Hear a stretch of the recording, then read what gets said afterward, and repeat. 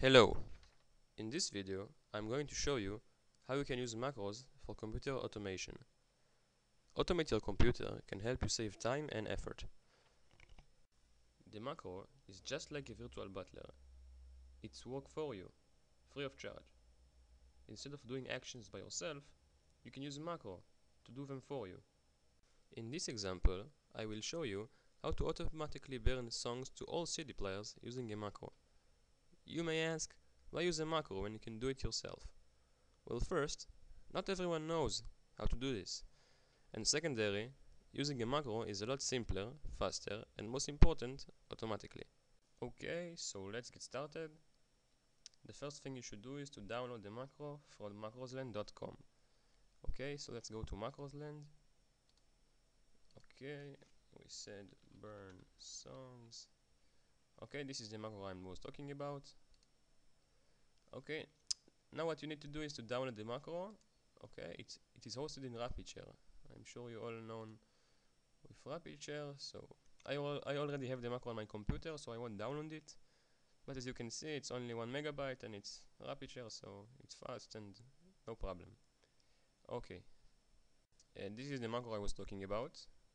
Okay, now take a look at the icon. Okay, all the macros you will download from macrosland.com looks like this.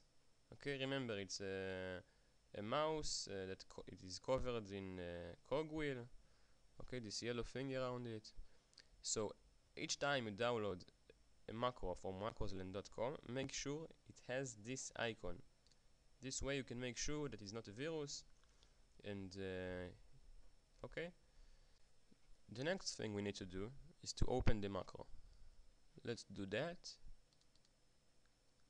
Okay, as you can see in the bottom right, we have a menu.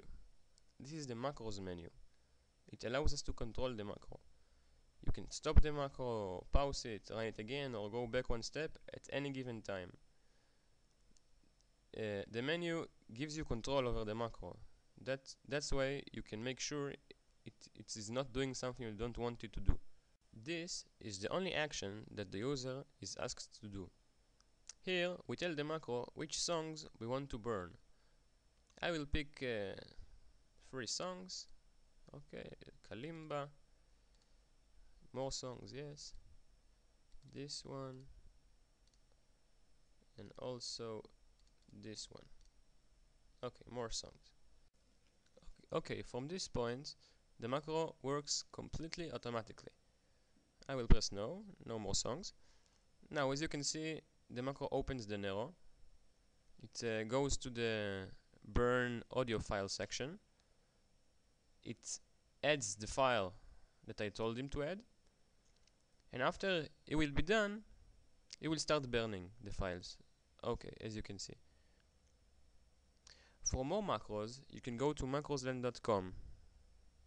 Thanks you for watching. Goodbye.